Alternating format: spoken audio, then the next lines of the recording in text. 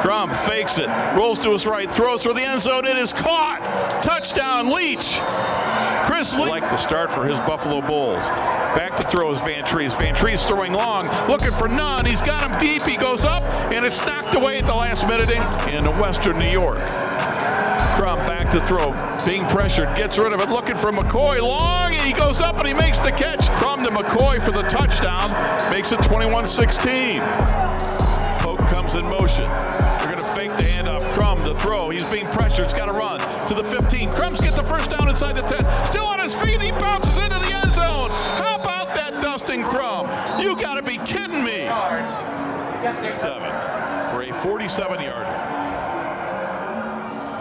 Snap is good. They get it down. The kick is partially blocked, and that'll do it for the first half. Poke comes in motion. Fake handoff. Crum will throw, looking for McCoy. Single coverage. He makes the catch, and he goes out of bounds down the sideline. Crum is going to run the option. He pitches it to Axon. He's going to walk into the end zone for a 1-yard touchdown run.